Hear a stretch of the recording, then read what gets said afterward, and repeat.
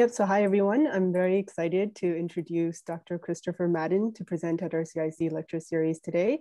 Dr. Madan is an assistant professor at the University of Nottingham in the UK. He completed his PhD studies at the University of Alberta with Drs. Marcia Spetch, Jeremy Kaplan, and Esther Fujiwara, primarily studying memory and decision-making using cognitive psychology and neuroimaging methods. He then moved to Boston College, where he conducted his postdoctoral research with Dr. Elizabeth Kessinger. He's developed novel approaches to study structural brain metrics, namely fractal dimensionality and sulcal morphometry, which greatly complements the neuroimaging metrics we're familiar with, such as cortical thickness or surface area. I was really fascinated with his approach because it allows us to fully understand the underlying heterogeneity of the brain using these different neuroimaging metrics. Indeed, since completing his PhD, he has expanded his research interest to use these novel approaches to understand brain structure with age, which will be the focus of his talk today. Dr. Madan has asked that if you have questions, feel free to ask throughout the talk, or you can type your question in the chat box and I can ask for you. So without further ado, I will hand it off to Dr. Madan. Okay, great. Thank you all for coming and thank you for the kind introduction. So I will tell you some stuff I've been doing with novel brain measures. Hopefully you can't hear outside sounds too much. I live by a busy road. So yeah, as has been mentioned, my original kind of background and training is in cognitive psychology and specifically looking at memory and decision making. That's not what I'm going to be talking about today, but if you're interested in that sort of work, here are some papers that I've done before. You can look those up later on. That's not what I'm going to be talking about though. So looking at brain structure and aging is something I kind of came into in my postdoc, where the lab that I was working in did aging work, but didn't really do the structural brain morphology stuff, which I ended up kind of being a tangent and then being a whole line of research for me. A lot of the stuff that I do with in this kind of direction uses open access brain imaging resources that effectively all other people have collected the data. I'm just trying to do something new with it that at least informs the field and we can learn something from. For today's, the studies I'll be talking about, primarily it'll be based on this one called ICSI that's in this kind of upper left here and on OASIS, but other studies that are kind of maybe mentioned in tangents, but otherwise there are published papers that you could look up. Use some of these other data sets as well as others that I couldn't find good logos for or just didn't feel like updating the slide. But the main two are from over there. So getting into more of the actual substance of this, the idea is to, at least primarily I've been looking at age-related differences in brain structure, but the overall principles and the measures we're using here apply to any kind of participant group that you can have a kind of a continuous measure or groups or some level of looking at inter-individual differences. So with aging, what we tend to find is cortical thinning, differences in gyrification where that ends up being lower for older adults, subcortical volume shrink, ventricles enlarge. And if you look at two MRIs, sometimes I would try and make this more interactive, but effectively the person on the right is an older adult and the one on the left, kind of more center of the slide, that would be a relatively younger adult by a lot. So I think it's a 20-year-old and an 80-year-old. So it's obviously then also cross-sectional relative to what I'm showing here. So these are some things that we know already that are relatively well established in the field. But what else can we tell from these structures that maybe we can learn something new? So if we think of these measures, for now focusing more on cortex specifically. So a lot of these common measures are effectively measures of volume. Like we can look at literally cortical gray matter volume, or we can look at that a little bit with a bit more precision and think of, well, we have cortical thickness, and we can have, and at least here we'll look at kind of cortical surface area, but those still are volumetric in terms of they're related to the size of things. So those are the main conventional measures that the field kind of has been using. There is still a reasonable amount of work, but much smaller, looking at a measure that's called gyrification. And in a moment, I'll tell you a little bit more about how we actually measure that. But the idea is just generally how folded is the brain. And then again, that's a thing we can compare across individuals. So part of this approach and using these open access data sets and overall here is not to require anything special in the acquisition. So standard T1 volume, preferably I'll say 1 millimeter isotropic. That's all you need to do any of the stuff that I'm really going to be describing now. So for instance, with other, let's say if someone was looking at hippocampal subfields, then having a T2 volume and having higher in-plane resolution is definitely preferable. But the stuff that I'm focusing on here, you can do with relatively coarse kind of minimal imaging. If you don't have a standard T1 for the participants, I'm not really sure what else you would have, or at least that's a good thing you should have collected alongside if you're doing, let's say, an fMRI study. So it's probably data that you might have anyway, and we're kind of just ignoring in the focus of, say, fMRI. Though you do still need to have a reasonable sample size to do these types of analyses, as you're effectively only using one volume per person in at least, I'll say, most cases. So if we look at that, we again have our young adult and our older adult. I've already kind of showed you, I think, these exact same images. So what else can we tell here? Well, we can tell there's a lot more space between, I guess, effectively the boundaries of the skull and the brain. For the older adult, the ventricles are enlarging, those are quite prominent. Cortical thickness, you can't really tell just by eye, because it is a difference that's in fractions of millimeters, at least depending on what kind of ages you're comparing. But that is a lot less obvious in terms of just looking at the image and seeing what are age-related changes. But there is something that is changing here in terms of, let's say, the folding, where it's not as kind of tightly packed in terms of the cortical folding with aging. So let's talk about how we actually measure gyrification. So here's a hemisphere of cortex, and this we can measure the surface area of. Again, that's a relatively conventional measure. But what if we were to effectively kind of, in a simulation sense, wrap around a smooth surface that kind of goes around it? It can have some kind of dips into the folds based on how the actual shape is. So it's not a full convex hull. There is kind of effectively a smoothing parameter in terms of how tightly to wrap around it. But the idea is to kind of bridge across gyri and have a smooth surface that's effectively the same size and would fit inside the same kind of cavity as where the brain is, but doesn't have any of the folding. And then we can compare these two in terms of their surface area and say, what is the surface area for the actual brain relative to the smooth surface? On average, it's somewhere around 3-ish, like across the whole brain. That's how gyrified human brains are. But again, we're more interested in the inter-individual differences. This can also be done locally, where you kind of have a disc that wraps around a section of the brain, but still the same idea of a smooth surface wrapping around the otherwise very folded brain, and we can see how folded is, in this case now, a region, which again is what we're calling a gyrification index. So in this 2016 paper, so I guess it's getting a bit old now, but I will tell you about some more recent research in this talk as well. First, I started with just the unparcellated cortical ribbon. So you can't tell from the figure, but the idea is that that's hollowed out. We're only looking at the cortical gray matter. If we look at cortical thickness, this is from the ICSI data set, and this is a partial correlation removing the effects of sex, at least if there are any. There wasn't really a statistical test done. It was more of just removing a potential kind of other source of variance. And it trends downwards, but it's not that great of a relationship. So again, this is across the whole brain. We know there's heterogeneity in cortical thickness, but this is just average cortical thickness across the whole brain. It trends downwards, but also there's a lot of off-axis variability. So for instance, someone in their 20s still could have comparable cortical thickness to someone in their 70s. So we just took like one of these data points and went straight across. They'd be on the low end for one of those distributions, high end for the other, but they're still kind of within that range. So in terms of precision or kind of individual data point, it's not that great, but on a cohort level, that is a measure that we have that very robustly does relate to age-related differences. We can go for a little bit more precision and look at lobes.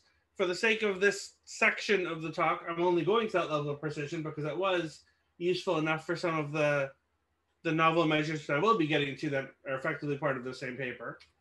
So we can see that all of these trend downward, but more pronounced in some than others.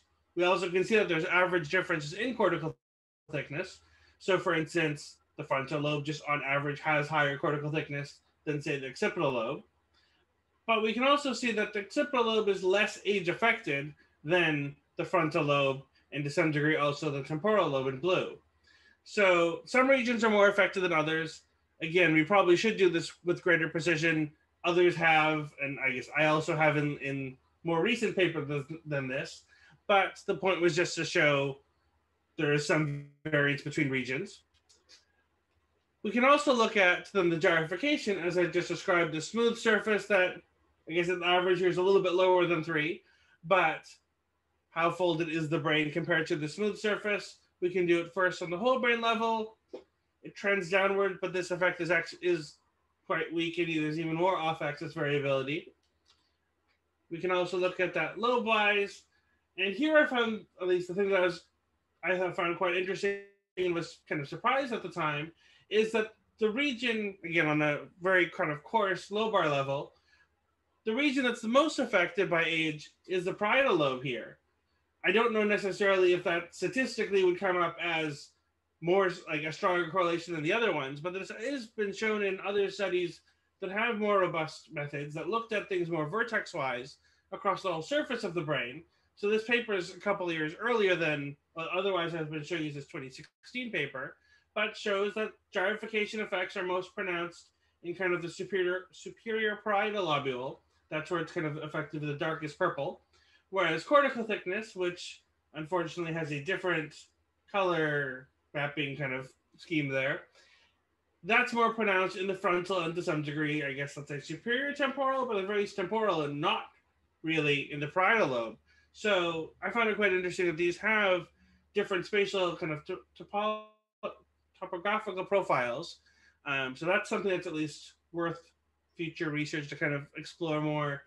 Potentially, this is suggesting that there's differences in the kind of neurobiological changes related to aging that result in different topologies here. It's topographies, sorry. But that needs some more thinking in terms of how to even best measure what could be causing these in a more mechanistic approach. But again, different topographies that we did replicate here. Now, the real measure of interest for this 2016 paper, though, is a measure called fractal dimensionality. So there is a version of this figure in this 2016 paper. What I'm showing you now is a better visualization that I've made since that will go in a future paper, but the principle is the same as that 2016 paper. So first we say at, let's say, our acquisition resolution of 1 millimeter isotropic, how many voxels are cortical gray matter? And we'll get some number for that. Then we downsample our image and say at, let's say, 2 millimeter isotropic, how many voxels at that respective resolution? So it'll be a smaller number, but how much smaller? Probably a little bit thinking to figure out how much, but it's not really a thing we need to model. It's a thing we will measure anyway. How many voxels at 2 millimeter isotropic have cortical gray matter, or in general, whatever region you're looking at, but that's still the focus for now. Then we can do this again for 4 millimeter isotropic, basically just going up in powers of 2, and then 8, and then I would do 16, but it looks a little bit silly for that figure, so I'm not showing that one there. And we can see here are our counts. So 1 millimeter isotropic for this particular individual, there's just over 500,000 voxels, and almost 100,000 at 2 millimeter isotropic, and at 16 millimeter isotropic, we have just short of 500 voxels. So at our different resolutions, now we have a characterization of how big is it, but the main thing here is that we're looking across different spatial scales. We don't really care about these numbers themselves. What we care about is if we log transform in base 2, because that's what we're using here out anyway, and I guess that's convention here. If we log transform both of these, and I make the y-axis negative, which I think is, well, and effectively I make it so it counts up, such that it's a slope that goes upward, which just makes it a little bit easier to interpret. And the slope of that line then is our fractal dimensionality. I have a little subscript F there because I'm using what I call the filled volume there. So I could hollow out or only consider the edge voxels of our cortical gray matter in this case, and you'll get a slightly different number because you're effectively including the inside voxels are not in your count. So that does give you different numbers. But short version is, in the paper, I did both the filled and the surface, like the fractal dimensionality of this hollowed out version, and the filled one has a stronger age-related effect. So it doesn't always necessarily be the one that you'll use, but that's worked out as the stronger effect thus far. So here we have this across different spatial scales measure of effectively how much are we losing precision in our structure. If you started with something like just a giant cube or a giant sphere or something without nuance in its overall structure like we have in cortical folding, then we would end up having a shallower slope. We won't be losing as much in our count as we go across resolutions. And then that would tell us that structure is less complex. So that's our measure of fractal dimensionality. And if we use this across our unparcellated cortical ribbon now for a sample and not just an individual, we see that this trends downward and seems to have a bit stronger of an effect than we were finding with either thickness or gyrification. This measure is correlated with both thickness and gyrification. And for instance, if we looked at the effect of cortical thickness on age and I did a partial correlation controlling for fractal dimensionality, those previous effects end up disappearing. But the opposite is not true. If we look at fractal dimensionality and control for thickness and gyrification and see if there's any relationship with age, it does have additional variability beyond what is accounted for by, again, these more conventional measures.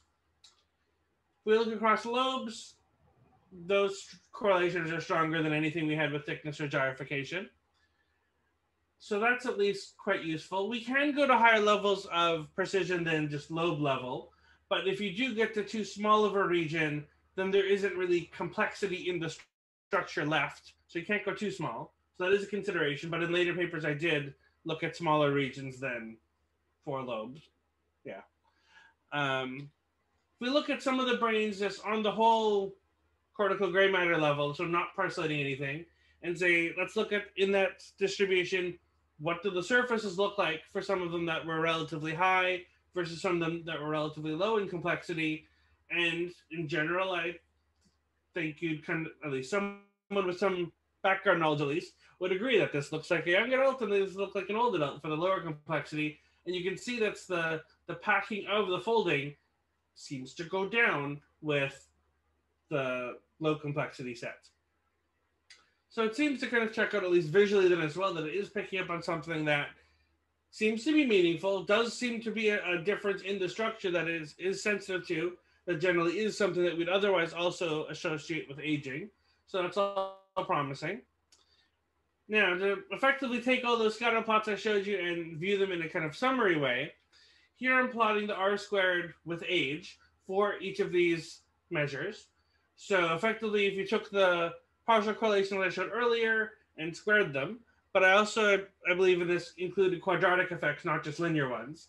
So we have a little bit more than just if you were to square those numbers. So for thickness and gyrification, we have reasonable associations between those respective measures at cortical gray matter level with age. With complexity, which is our fractal dimensionality here, we're doing quite a bit better. For thickness and gyrification, as I pointed out earlier, thickness effects are most pronounced in the frontal and temporal lobes. Gyrification is most pronounced by a slight margin in the parietal lobe, whereas with complexity, it's just doing better across all of that.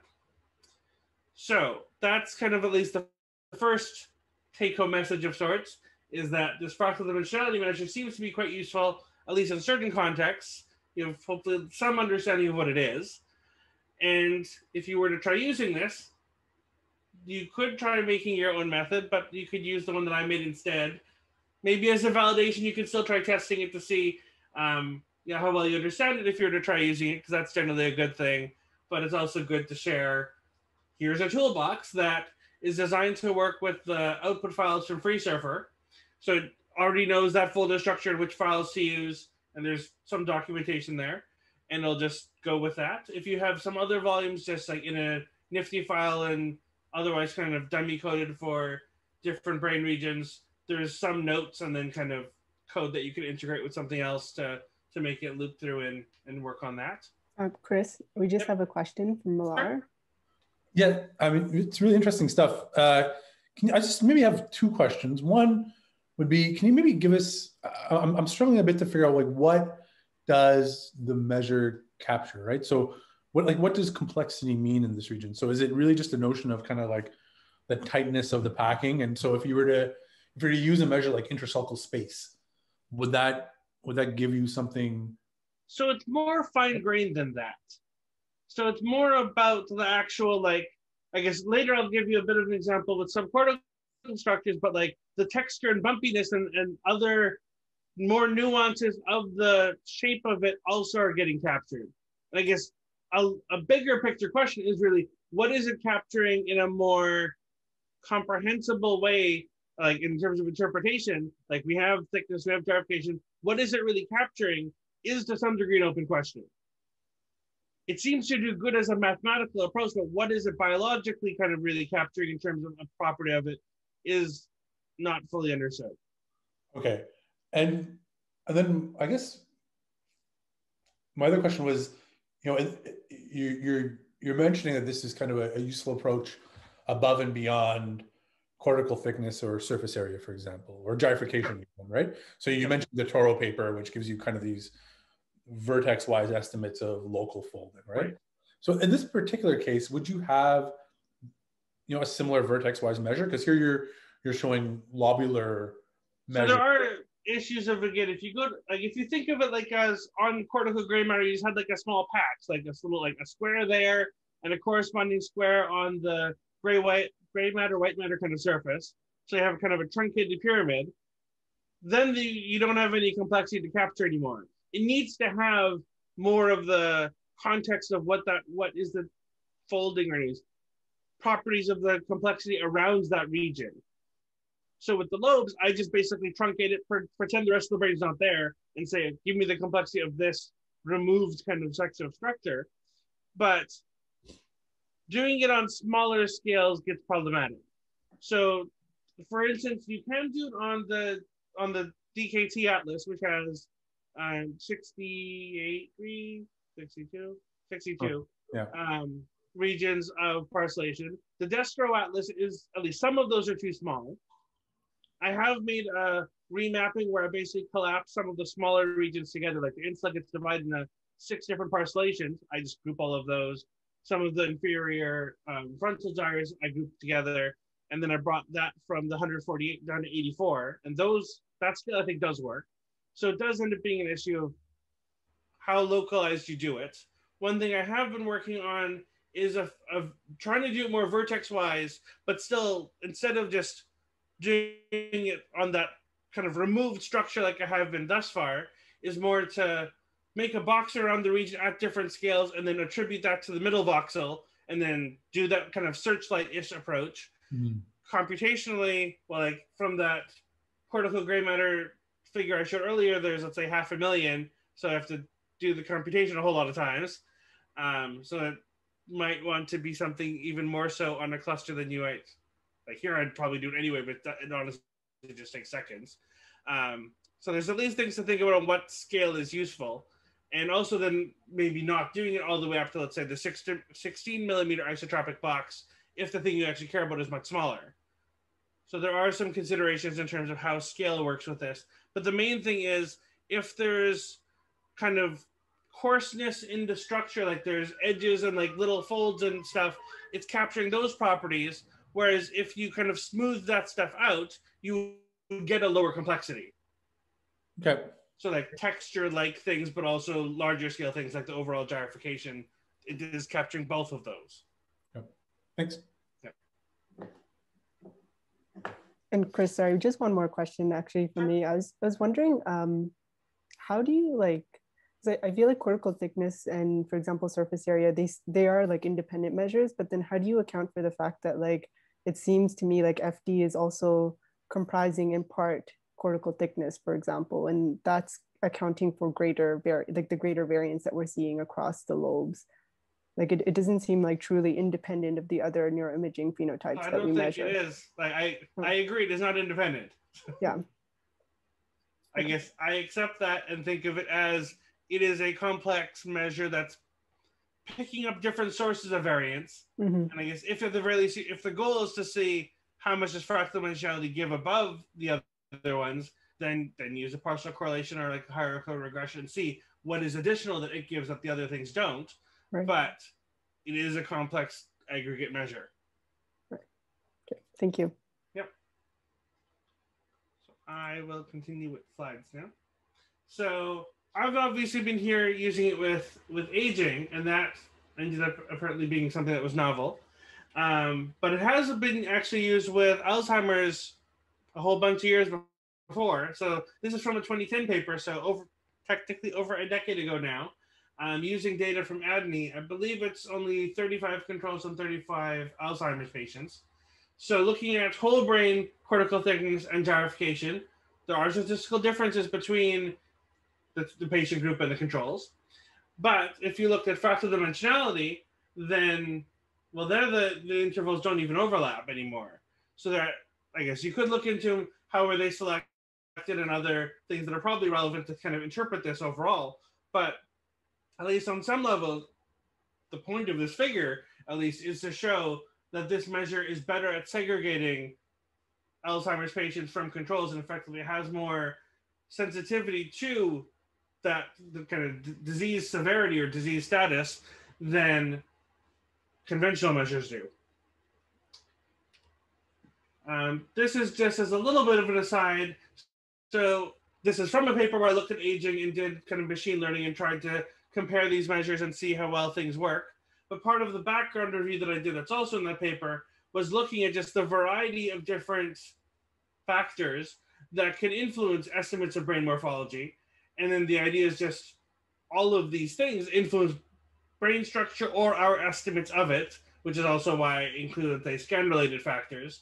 So all of these things are things that affect the 3D volume that we're then deriving things from, and trying to see where fractal dimensionality may or may not be more useful than these conventional measures is to some degree an open question within this that is, at least there's a lot of things there. I'm not going to try and study all of them, but is a kind of broad direction of where this goes. If you're interested in the fractal dimensionality stuff, this is a recent paper that I did working with Ian McDonough and a sample that he's been collecting in his lab, where we looked more at the relationship between fractal dimensionality with aging, but also more so in relation also to cognitive measures. The analyses here are a bit complicated, and I'm not going to go through that here. That could have been a whole other talk. But if you're interested in this, this might be another thing to kind of look into afterwards. I will go into a bit of an aside now about subcortical structures and not just focus on the cortex.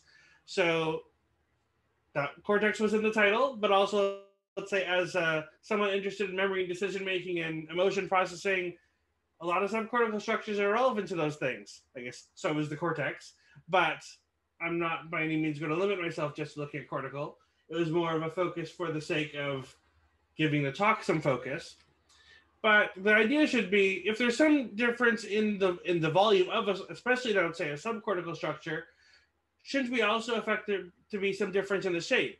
So for instance, with aging, if we think there are going to be differences in hippocampal volume, is it just that it's the same shape and it's kind of scaling down to be smaller? Like how does that work?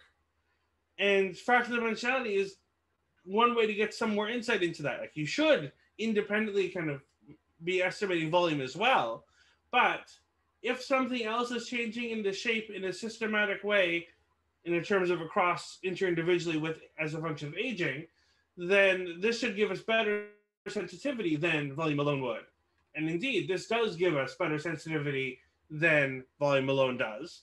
So in this 2017 paper, I looked across the 7 subcortical regions that get segmented by FreeSurfer and looked at volume and fractal dimensionality and did some comparisons to see how much more some regions were getting age-related effects being explained by fractal dimensionality than volume. And then in the follow-up paper, somewhat going in the direction of trying to see more towards what, like, say, Millar's question of what's it really picking up on. That was more kind of oriented initially there about cortex, but here, I started with it here because I thought it would be easier to approach. So the cortical kind of equivalent I'm still working on, but the subcortical, here I tried to kind of derive some other more interpretable measures than fractal dimensionality and see how those relate to volume and fractal dimensionality and each other, and come up with some other measures of shape that are easier to understand. So the four that I came up with were the ratio of surface area to volume. So effectively how compact is a structure versus kind of more packed in like a sphere or something it is. There's a different measure that actually is called sphericity. So that's based off of, for a sphere of some given volume, what is its surface area? Let's compare that to the surface area of given region. So both of those are about, on a coarse level, if the thing is spread or has texture or other properties, or being relatively kind of squished together. And if the idea is, are those things that a subcortical structure is changing in as a function of aging? So let's say, is the thalamus, there are thalamus changes in volume. Is the thalamus becoming more, again, kind of compact and squished together? Or what's happening apart from those volumetric effects? How is the shape changing, given that we know, well, wherever we draw a segmentation and say this is thalamus or hippocampus or whichever subcortical region we're looking at, on the other side of that boundary is other tissue, or worst case, a ventricle, but there's something there. So those boundaries must be changing, and effectively that's the shape of the structure, in addition to those volumetric effects. I also looked at a measure of long axis curvature, so effectively for structures that I took the furthest points on them and made a line that goes from one to the other through the medians of the structure, and tried to see like how much does it arc relative to if you just connect the endpoints together and effectively be like a tube. And the other one I had looked at was also surface texture, where I effectively made a smoothed version and see how that surface area compares to the higher resolution kind of surface of that structure, to see how much we lost by kind of smoothing it out, which gives us a measure of kind of roughness or bumpiness of the structure. So I looked at all four of those in relation to aging for the subcortical structures that had the most improvement relative to, for fractal dimensionality relative to volume. And the best of these actually was the ratio of surface area to volume, which is otherwise I would say the least interesting of these, but it's telling us that's, at least in the specific case there, it's more about these relatively coarse measures that in terms of shape-related differences, that fractal dimensionality is giving us something. But if I took all four of these and add them to volume and do a multiple regression using all of that, fractal dimensionality gave hardly anything beyond these. So at least in that sense of isolating what is fractal dimensionality capturing, that in addition to volume, these did do a good job of filling up that difference. Like I'm obviously adding a whole bunch more predictors, but with the aside of more predictors in the data set, I did do this analysis in two different data sets and looked at it as a kind of replication analysis, and it generally was consistent. And each data set was in the range of 300-400-ish from 18 to 80s across the adult lifespan. So that's at least maybe some insight in terms of with subcortical what you can see, and again, if you're interested, can look into further. For the focus here, again, my thought was to look at the cortex, and those measures I just described don't easily map onto the cortex. I think they made sense in their relative context of subcortical structures that kind of are more compact and like obviously have some shape-related properties to the boundaries of what is that region and what is not. But folding is complicated, and effectively this is also a hollowed out structure technically, because I'm just looking at cortical gray matter. I'm not considering the white matter and subcortical inside of the brain at the same time. So how do we measure some things here? So one of the things that I've been working on recently, so this is literally the same slide I showed you earlier, but again, is looking at gyrification and how that changes with age. And especially as I've given talks on some of this, this is the thing that I think, like, how does that actually work? So this is cross-sectional data. So that's a caveat to this result. And all of the papers prior to the one that I'm about to tell you that just got published recently have only looked at gyrification differences in relation to age cross-sectionally. But what does it actually mean if this thing is trending downwards? Like, the idea is that even though it is to some degree a weak effect, it is trending downwards, and it's been shown often enough, and there is a topography to it. But what is that all about? So I decided to look at longitudinal changes in gyrification. So here I use 280 healthy adults from the OASIS 3 data set. I don't know if it's in this. I don't have the actual age range here, but I believe it's roughly 45-ish to 90 is the first data point to last data point in terms of overall what we're working with here. It is technically in an accelerated longitudinal data set because people starting at different ages. In a few slides, I'll show you a scatter plot of their actual ages, and then you'll see that somewhere for yourself. Relative to this OASIS 3 data set, which is actually quite a bit larger, as it does, for instance, include MCI and Alzheimer's patients as well. My constraints were focusing on those that were healthy. I have this little squiggly that I did allow some data points to be below an MMSE of 25 if a later data point was above it. I think that only applied to 2 participants, but that is technically there are some that are below the 25, but a few months later at another clinical assessment, the score was higher again. So I had to have at least 2 scans, otherwise you can't do anything longitudinal. And I also needed to have at least 3 years from first to last, just so I had an actual interval to look at. So in the actual data sets, we have a minimum of 3 because I set that to be true. And we did have data sets, like some participants that had up to 10 years from first to last scan. On average is a little bit above 5. And there's a whole lot of scans that get in there. If I had 2 from the same session, I averaged their numbers in terms of more of a trying to get higher reliability when possible. So gyrification was the primary measure here. So this is a different visualization for the same thing as earlier. We take our T1, we trace out the cortical gray matter boundary on this side, just between gray matter and CSF, make our smooth surface around it, and compare the areas of the two. For this particular individual, it's very close to 3, but not quite. And here, I'll effectively be showing you 4 scatter plots as separate panels. That's only because if I put them all in one, you can't really tell any patterns. So I grouped the data in terms of how many sessions I had, so you could kind of see trends. I did have an initial version where all of this was effectively overlaid, and it just looks like a mess. But here you can quite reliably see that gyrification trends downwards across years. There are some odd little bounces things, but those are technically within error estimates based on other analyses of test-retest reliability. So it's not fully an accurate measure, but it generally does trend downwards, and effectively just some people start at a higher y-intercept of sorts for the gyrification than others. Why that is a whole other research question, but across the longitudinal data set, we're seeing that it actually goes downwards. So that was reassuring. That hasn't been shown before. And then the question gets into what's actually happening. Can we interpret that a bit further? Before I go into the interpreting a bit further, I did also measure on the whole brain level fractal dimensionality, and that also trends downwards.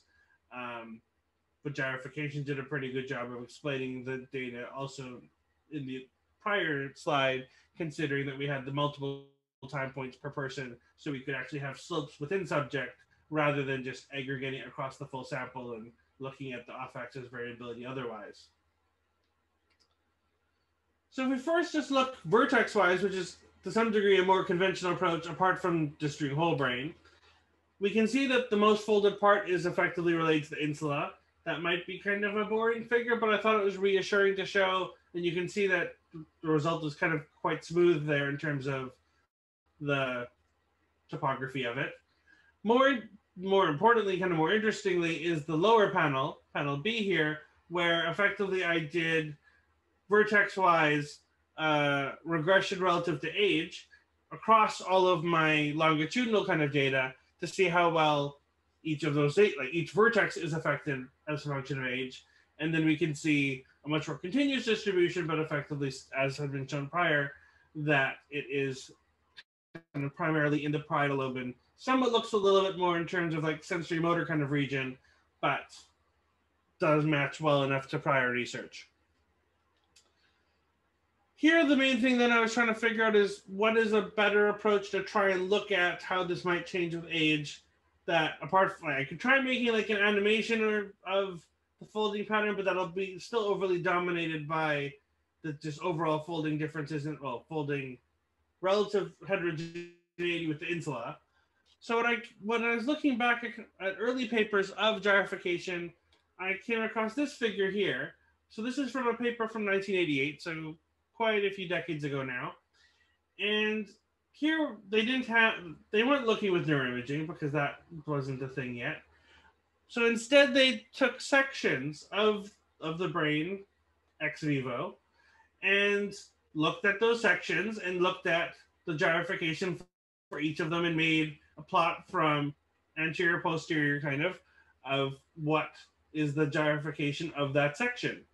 So I thought I would, kind of inspired by that, I'll try using that as a summary statistic kind of approach. So instead of just looking at whole brain gyrification or vertex wise, this is giving me something kind of in the middle where I'm collapsing whole brain, well, just overall kind of gyrification into a single dimension as opposed to a single data point or the overall surface map.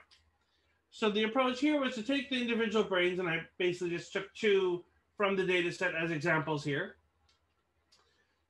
Compute their local gyrification, effectively the kind of heat map thing that I had showed earlier of overall gyrification, but on an inflated surface of their own brain first. Then register that to the common surface that FreeSurfer uses.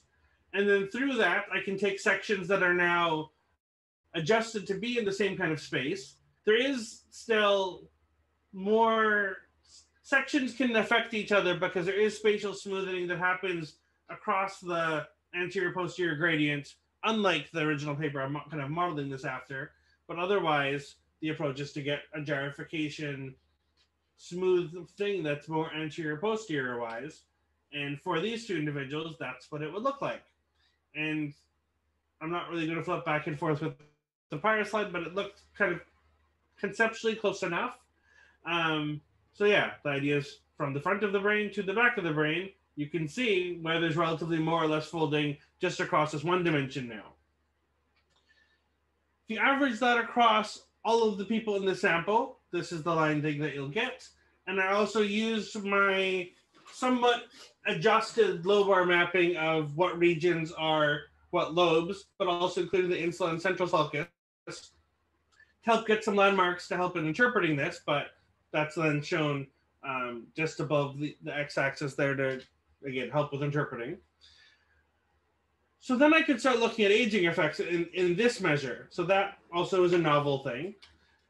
And here it's effectively a heat map where more towards kind of yellowish is more folding, and the dark blues are less folding. So we can see that this spike that's kind of midway through the insula does come up as the kind of yellow band that's around 65-ish on the anterior posterior gradient. So that is our x-axis. And I'm only using data here from the 50 to 80-year-old section of data, as shown in the right panel, where I basically am plotting how much MRI data I have for each age. So that's MRI sessions with the y-axis being age over here. But yeah, you can see that spike that's midway through the insula and the kind of troughs on both sides of it, and otherwise a large slopier peak that goes with the parietal lobe. That might be a little bit hard to interpret. So I also just tried plotting for specific ages, so let's say 50, 60, 70, 80, based on that overall distribution. Now I can see how those would look. Honestly, I was hoping for a difference across age that was somewhat more interesting somehow, more of a change in the distribution shape rather than a relative scaling that some peaks are more affected than others. But that was the overall idea of the analysis still. So that still led me to, okay, what's actually happening with gyrification and aging. I have some more insight, but not that much more than what I already had from just looking at the surface analysis. So the other approach that I then tried was, okay, let's look back at the brains again. So here's two particular individuals. One of them has the 8-year interval at the top, starting from 57 years old, and the one below has a 9-year interval, but they're starting at their 80s. And the point was to look at a relatively kind of consistent slice for, well, really for all of them, but especially within brain, within individual, to see what is the actual brain structure changing as you look across successive years. And you can kind of see it in the surface, but only kind of. The whole brain gyrification, which is the GI value just below, does trend downwards as expected at the rates that you'd expect from the overall slope from the distribution. But when you start looking at it, really, it seems to be something with the sulcal prominence. So at least kind of by visual inspection, we need a measure of sulcal properties. So there are some toolboxes that do measure sulcal morphology, but I wanted it to be kind of based off of FreeSurfer's own atlases and landmarks, even though that actually wasn't relevant to this project. So a few years ago, I did make a toolbox called CalcSulc, just like the other one's called CalcFD, that looks at, for a specific set of sulci using the Destro atlas of FreeSurfer. These are the sulci that I get a label for and are contiguous, because a sulci, both in FreeSurfer and in the real world, can have the same label without being fully connected. You could have a separate patch that you label as the same sulci, and I don't know, at least width gets complicated to measure if it's not one specific patch of vertices. Depth you could still do, but I still kind of decided that the toolbox just doesn't do it unless it can do both reliably. So I measured sulcal width and depth for these set of sulci using a toolbox I developed previously. And just to kind of give you some idea, I guess this is probably a different 28-year-old than I showed earlier, but these are the ones I had used in the figure in that paper. But these are the sulci that we are looking at.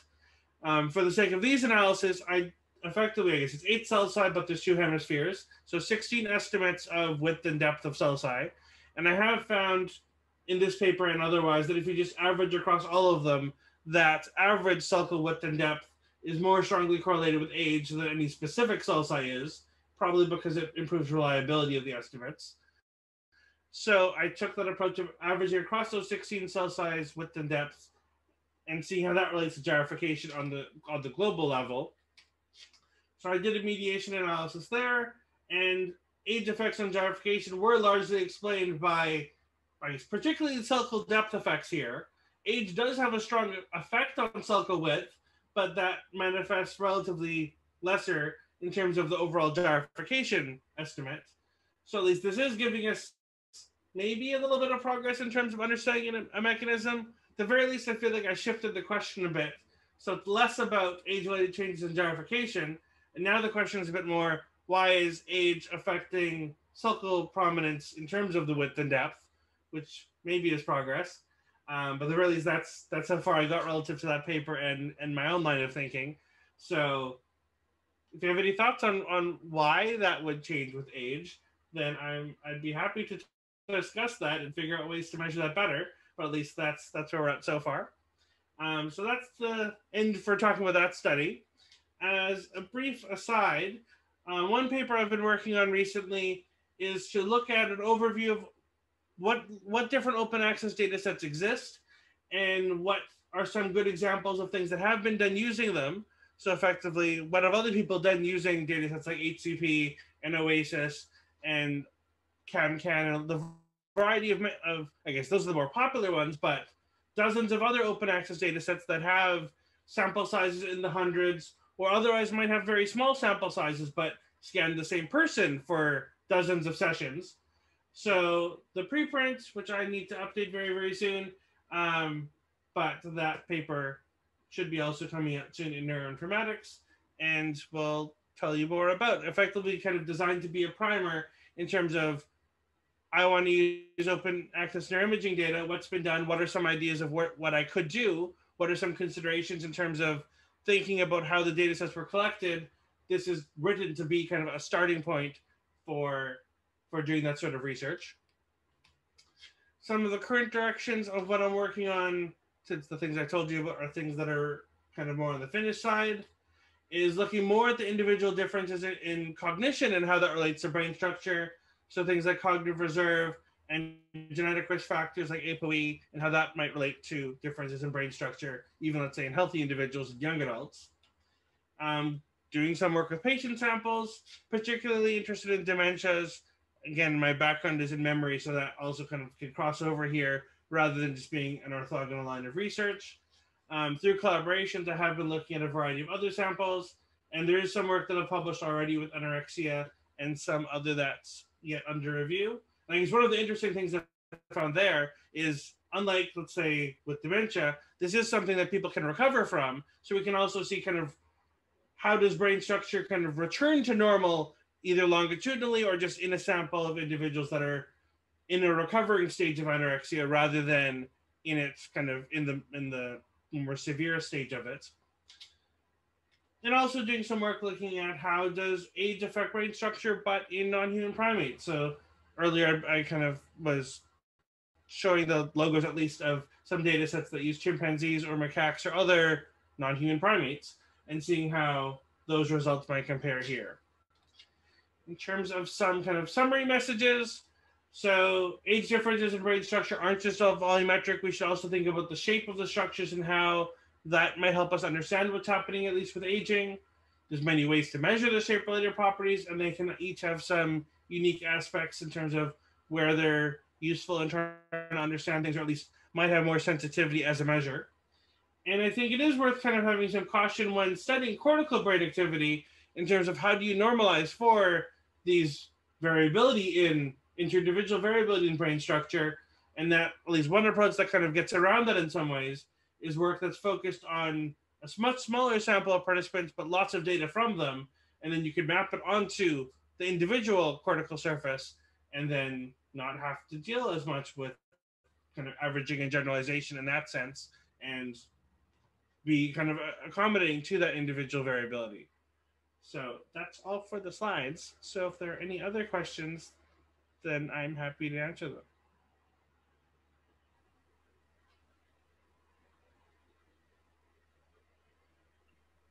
Thanks, Chris. It's a really interesting talk.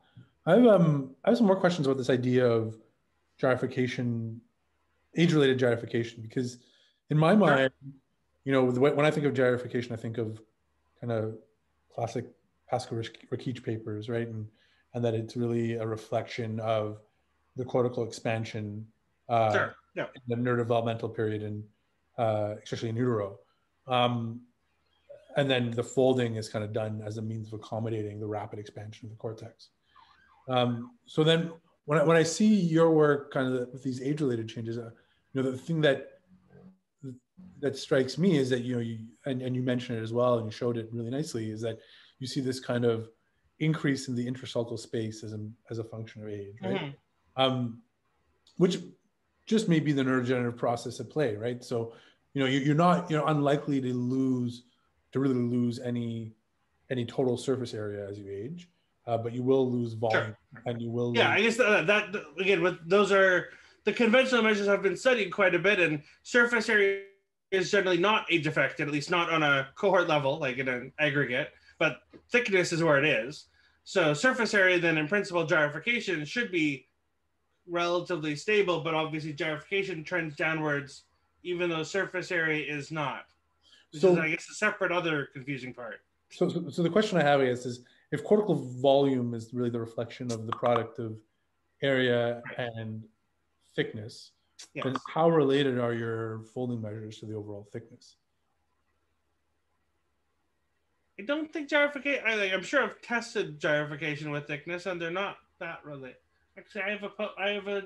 Or as one of my on the wall that actually answers this. Thickness and they're basically not correlated. I have a thing on the wall for a paper that's half written as a reminder to finish writing it. That actually is a giant scatter plot of lots of different cortical measures with each other. So I just looked on my pyramid or triangle of correlation, and yeah, it's basically not correlated. And what about and someone's chatting this to me now in another Slack session, but like, what about the underlying white matter loss? How much is it related to that? I have no idea. I haven't looked into that yet. Yeah, so that might be an interesting thing, because I feel like, it's nice to have these different measures. And as someone who trades in this, I definitely would agree. But it would be useful to see kind of its inter-brain relationship, as it were. Sure. Yeah. So I completely agree that they're good questions. It's more of a matter of, well, I started with it being useful for aging at all, and then the later question is trying to interpret it a bit more, at least within that context. And there's just a lot of things that are worth trying, at least with some rank order of priority, but there's a lot we don't know yet. Yep. Are there any other questions?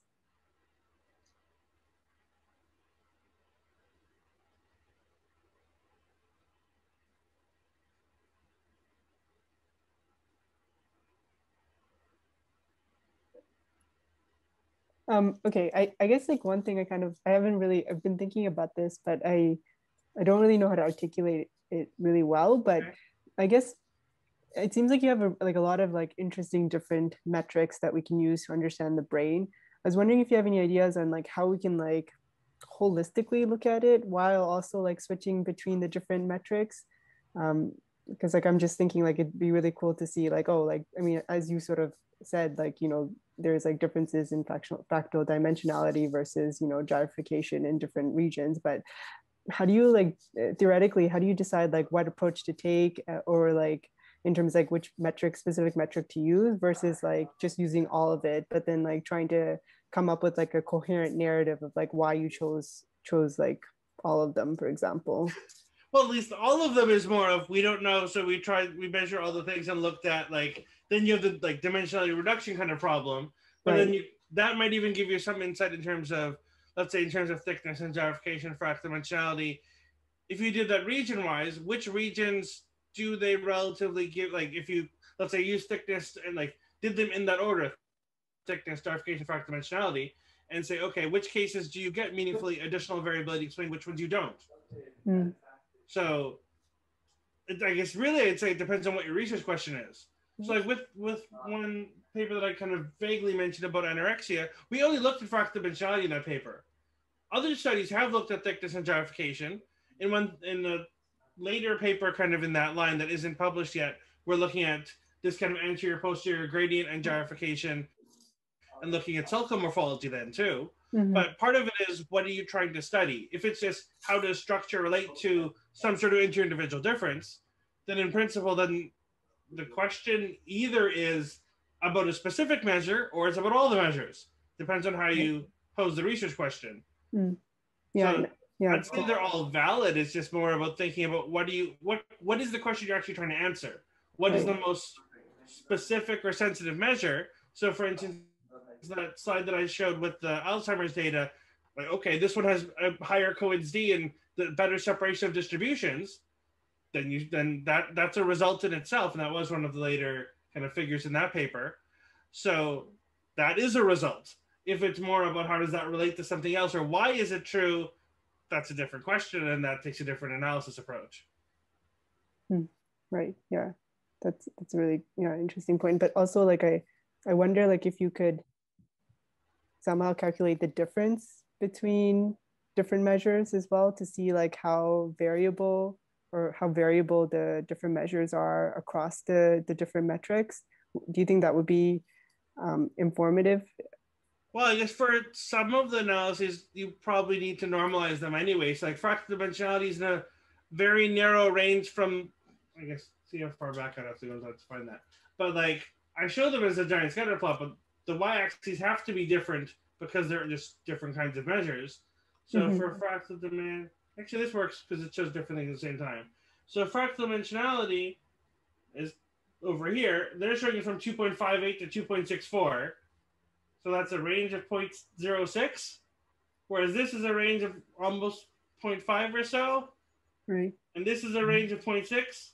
I guess that's thickness and gyrification are on a common scale there. But depending on your goal, you probably should like z-score them or percentile range, do some sort of scaling to make, like, if you're going to put them in a regression so that their weights don't effectively standardize it so it's more like a beta than in their own original units, because otherwise it's also a little bit of a mess to figure out, even like plotting it comes up.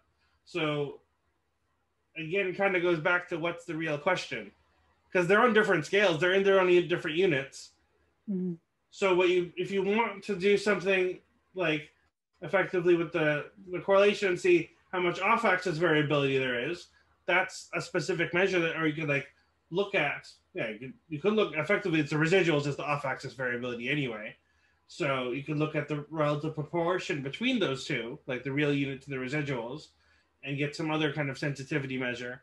But really, that's a different research question than if you're trying to see that's an age effect or something. Right. Okay, great, thank you. So things we can do, lots of papers that have not been done. For sure, various different approaches. Okay, I think we're time. Thank you so much for your presentation. Thank you all for coming. Yeah, no, I guess next week we'll have our next lecture, but yeah, thank you.